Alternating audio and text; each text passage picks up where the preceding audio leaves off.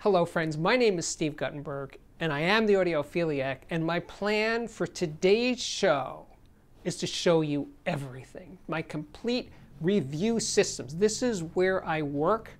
These are my working systems. There's more than one. And I'm going to show you everything piece by piece. Now I did this 2 years ago in March 2021, but almost everything that was here then is gone now. Well, yeah, like 95% of it is new. So enjoy it, and you'll see how I spend my days making reviews and making content for you guys. Oh, but one other thing, there will be an Audiophiliac viewer system of the day later on in this episode.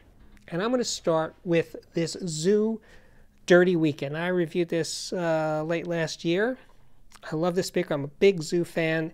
That big driver on the top, that's a 10-inch full-range driver. Below it is a super tweeter. Made in Utah, by the way. Now this speaker, this speaker is the Pure Audio Project Duet 15. This is my main high-end speaker that I've used for most of the reviews I'm doing lately. And oh, by the way, I'm going to give you some previews of products that are in the works. But anyway, the Pure Audio Project is, as some of you already know, is an open baffle speaker, meaning it's not a box speaker. You can see the drivers, and there's as much sound coming out of the back of those drivers as the front. It creates a very large, spacious sound field. Now, as for the amplifier rack here, the rack is made by Quadraspire. It's a UK company. Now, the amp on top is in for review. That is the Linear Tube Audio Zodal 40. It's an output transformerless EL34 amp, 40 watts channel. It's wonderful. Doesn't sound like other tube amplifiers. It's a whole different ball game. So below it is another LTA amplifier, the Ultra Linear, which is 20 watts, also output transformerless. And this is the First Watt F8. And then below that is a Pass XA25, Class A 25 watt per channel amplifier. Now, I like low-powered amplifiers, so much so that I went nuts over this little guy. This is the Zen Triode by Deckware. 2.3 watts per channel. It's just a lovable, phenomenal little design. But here's the thing. I did that a few years ago. I just got in, literally just days ago, this latest Deckware amplifier. This is a 300B amplifier. Those large tubes either side of the power transformer are Western Electric, made in the USA power tubes. And there's a lot of tubes in there and a lot of room for tube rolling and tweaking the sound of the amp to your liking. This is the CD transport. This is a Jay's Audio CDT2. It's been here a few years. Fantastic. And then below that is a Pass Labs XP30 preamplifier. And that's the Mola Mola Tambaki DAC. Well, the best sounding DAC I have ever heard. Coming back up again, that's a First Watt F7 Class A amplifier. And this is also in for review. This is the Linear Tube Audio Microzodal preamplifier. It's a reference preamplifier. Tubes, phenomenal sounding. This is the Parasound JC3 Plus phonopreamp. This has been one of my references for longer than just about anything else here. About 4 years old, I think, at this point. It's not going anywhere. And the turntable. Now, last time I did the tour, I had an SME Model 15 turntable. Very high-end UK turntable.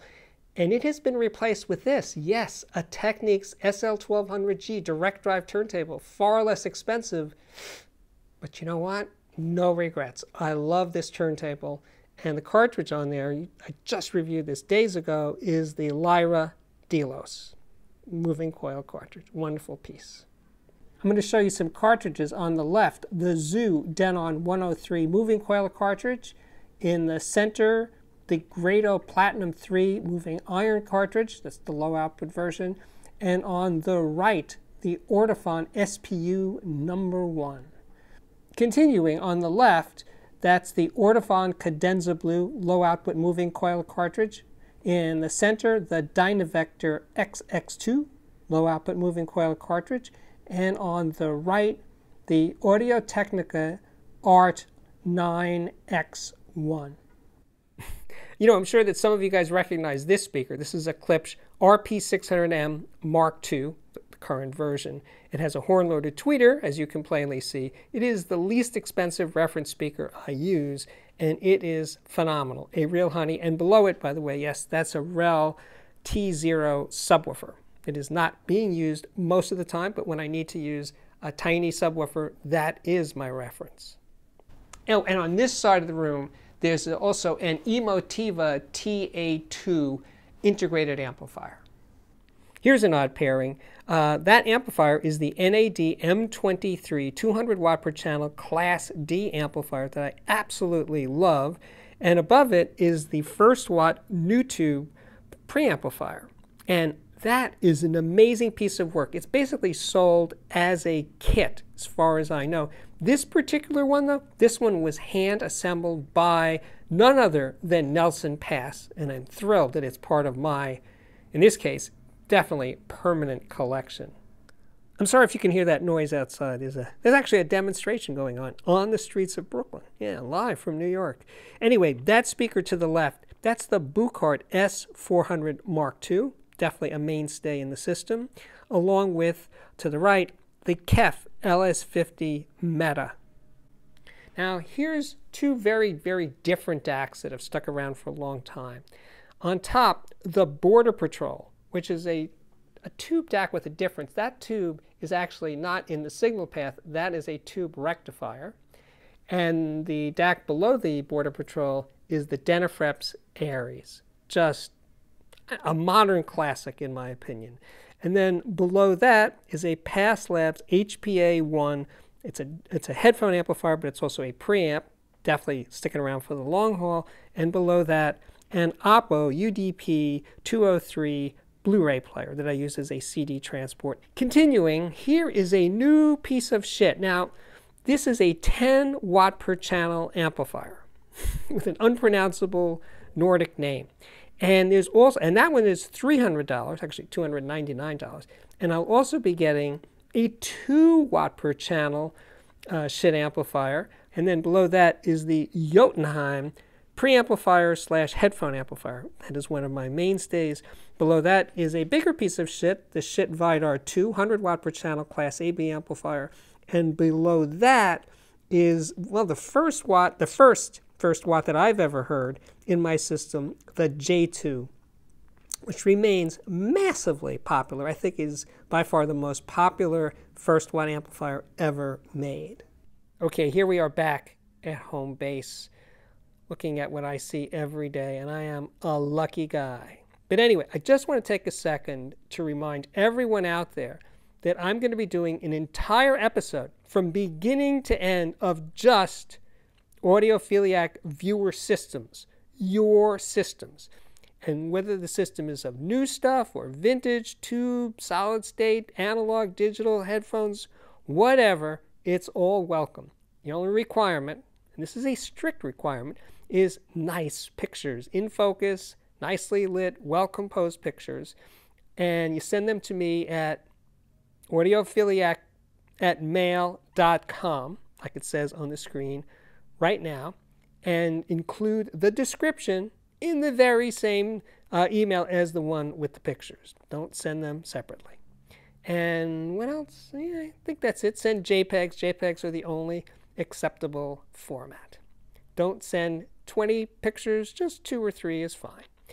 And with that, I could say, let's take a look at today's Audiophiliac viewer system of the day. I have to say, Hans Johann's system is rather special. He lives in Sweden. But his speakers are DIY 3-way open baffles with active crossovers at 80 Hertz and 2.1 kilohertz. Now those big mid-range drivers on top there, those are 15-inch mid-ranges. Mids and highs are driven by a set of, in quotes, Creo 8-watt solid-state Class A amplifiers. They're actually Krell headphone amp clones. The woofers and subwoofers are driven by a, in quotes, classic 150-watt Class AB amplifier. Passive preamp was made by Lumley. Turntable, Marantz TT15. Phono preamp, Larangel Gallo 2.4. CD transport, TAC T1. And the DAC is a Musical Paradise MP D2. Thanks, Hans. Okay, we are back. My name is Steve Guttenberg, and I am the Audiophiliac. If you like what I'm doing here on the channel, please consider joining my Patreon. To do so is really easy. The address is on the screen right now. You can join for a couple of bucks a month, up to 50 or even 100. Patreon accepts payment in dollars, pounds, euros, actually most currencies. Think about it. Check out my website, my Audiophiliac Patreon website. What else?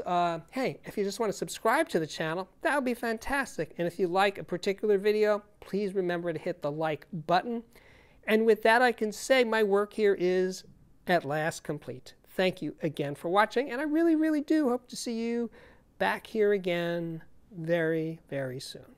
Bye-bye.